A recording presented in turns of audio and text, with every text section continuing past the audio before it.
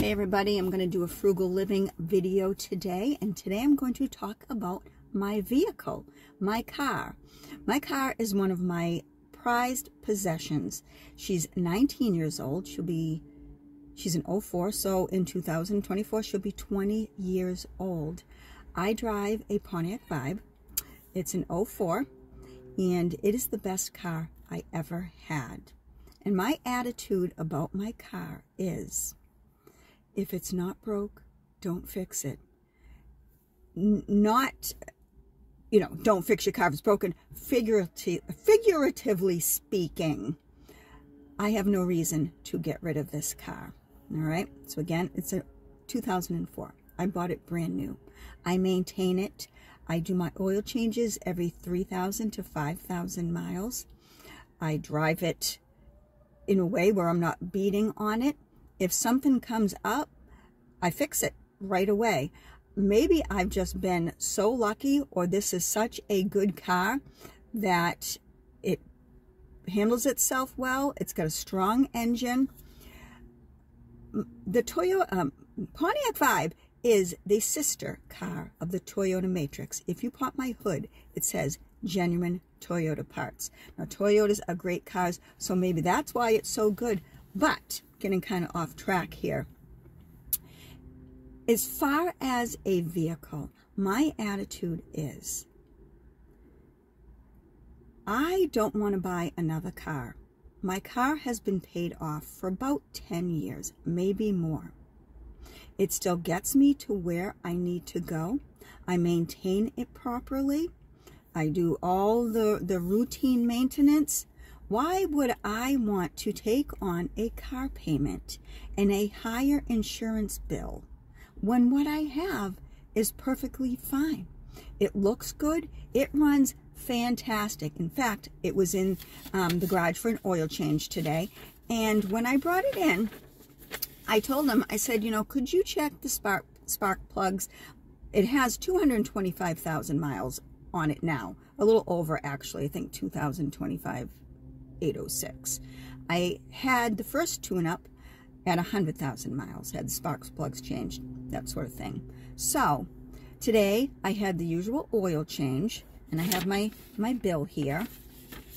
They did the oil change. They changed the air filter. They changed the cabin air filter, which was the air filter and the cabin air filter. That's not part of your regular oil change. They changed the spark plugs, and then they did a fuel injector cleaner, and that was $301.05. That's not bad. That's not bad at all for all that work. I have a really good mechanic. The mechanic I go to is the only person that works on this car. Whenever I have an oil change, I say, can you do a quick, check, a once over, check the brakes and everything? And every time I go in, they say, everything's fine. And I say, you sure? It's got original belts and everything. Can you check my brakes? Why? What's wrong with your brakes? Oh, I don't know. Maybe it's not stopping as good as it should. They check the brakes. They're like, there's nothing wrong with your brakes. Another way of keeping your car in good working shape is find a good mechanic.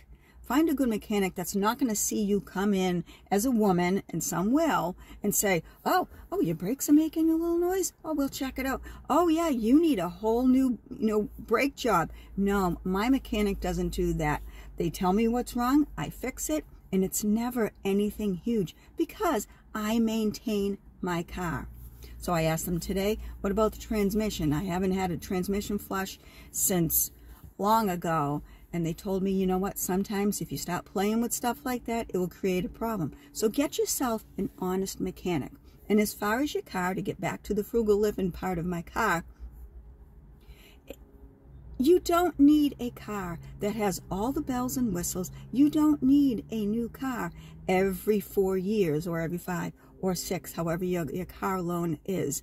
You don't need, if you're leasing a car, and I've never leased a car, but I know that there's terms that you have to, go by. There's mileage, and every 4 years or 2 years, you have to give the car back. I like having something to show for every car payment I made on the car that I have. What else can I say about my car and frugal living? Yeah, I maintain it. I drive frugally. I combine errands and trips. If I'm out on one day, I'll conquer everything that I need to, and I'll only fill up my gas tank like twice a month. I don't drive far. I live a mile or two from my employer, but that's how I keep my gas mileage low. What else can I say? Again, when little things come up, I just fix it. Bottom line, what I'm saying is, if it gets you to where you're going, you don't need a new car all the time. You don't need, I don't have like Bluetooth accessibility in my car because it's an 04, and I don't need that. I don't need to connect my phone to my radio and talk on the phone with people like that. Maybe I'm just so old-fashioned and frugal that I'll wait till I get home to call somebody. I don't know. I don't need all that. I don't need satellite radio in my car. You know, the regular radio is just fine with me. It's just fine with me. Maybe that's just me. I don't know. But that's how I save on money. I haven't had a car payment in over 10 years. I haven't. And a lot of the money that I would have to spend on a car payment, that goes in the bank. You can build yourself a sizable bank account by living frugally, by not having a car payment. So I'm going to stop talking, and I'm going to put this on pause, flip the camera around, and I'm going to show you my car that's almost 20 years old. So this is my car. It's my 2004 Pontiac Vibe. I don't want to show you too much of it. I don't want to show you my license plate, but there she is. There she is.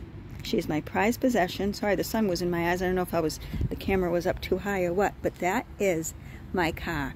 And I will admit, it does not look like it's almost 20 years old because I take care of it. I take care of it. It has roof racks. It has a moon roof. I'll show you the inside too. This is the inside, the interior. I take care of it. The only thing that is really wrong with the radio, besides the buttons being a little worn from pressing them all the time, is right here, the plate cover, there where it has the display as to what time it is and what radio station looking at. It's just all scratched up. I don't know how it got like that. I certainly didn't just drive along and scratch it up or anything, but yeah, it's such a good car. And I'll show you back here. I've got a lot of stuff in the back, but yeah. And there's my Dollar Tree rake. I got that rake at the Dollar Tree, and I use it when I go see Max at his little place where he's buried, and when I decorate. But that's my car. That is my car that's almost 20 years old.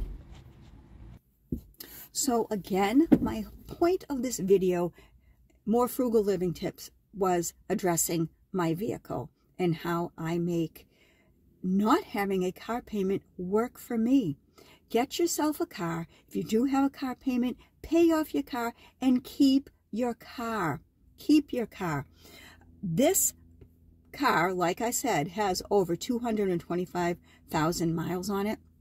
I was on Facebook Marketplace about a month ago just playing around. I think I was bored, and I typed in Pontiac Vibe on Facebook Marketplace, and there were so many of them, and one of them had, this is no word of a lie, 360,000 miles on it. I think it was like a 02, 01 or 02 Pontiac Vibe, but 360,000 miles. That's another person that found a good car and kept it and lived frugally and just kept driving it.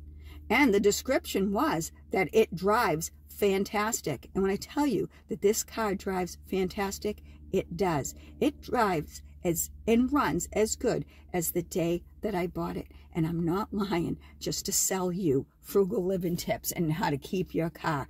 This car is the best car I've ever had, and I'm going to drive it until it doesn't drive anymore.